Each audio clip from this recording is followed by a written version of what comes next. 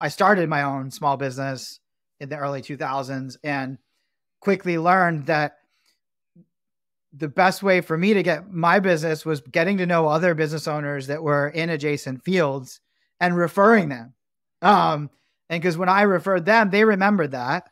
And then when those two people did business together and the person I referred was able to help the person they both remembered me very kindly. Like, hey, you connected us, you changed our business. You helped me accomplish this in my life. Like, I'm so grateful. Right. And so that gives them interest in what I do to the point where like, how can I help you? What do you do? Tell me what you do for people. Right. And so the more that I did that and the bigger that network got, the easier it was for me to get referrals that closed quickly.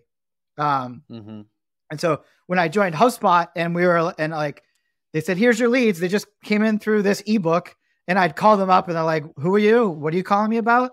I just wanted the ebook. And I'm like, this is stupid. And so for the first like year, all I did was like call my network and say, hey, what are you doing for SEO? Do you know anyone that needs a website? Do you know how to would like to learn how to capture leads on your website? Like, and that network that I had like closed more than 50% of my business.